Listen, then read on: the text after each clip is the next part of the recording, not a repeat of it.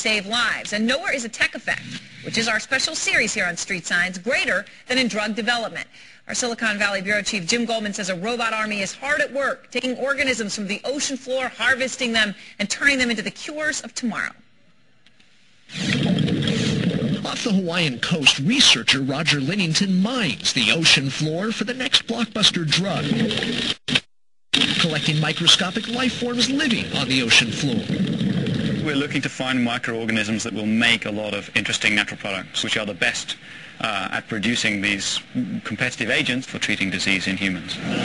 Competitive agents, another way of saying active ingredients, the kinds of things that make drugs work, and separating those that do from those that don't. Well, it happens here inside a lab at the University of California, Santa Cruz.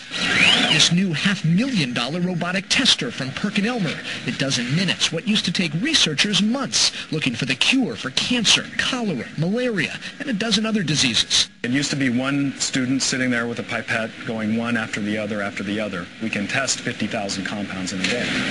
The robots separate potent cell-killing compounds from those that are ineffective. These are all healthy, happy cancer cells growing in the bottom of this well. This one looks like this compound killed all of these cells. So we only see a couple of nuclei. These cells are on their way to dying. These robots have been an absolute boon to the healthcare industry. Wyeth, the National Institutes of Health, most of the major drug makers now using armies of them to help create that next big thing.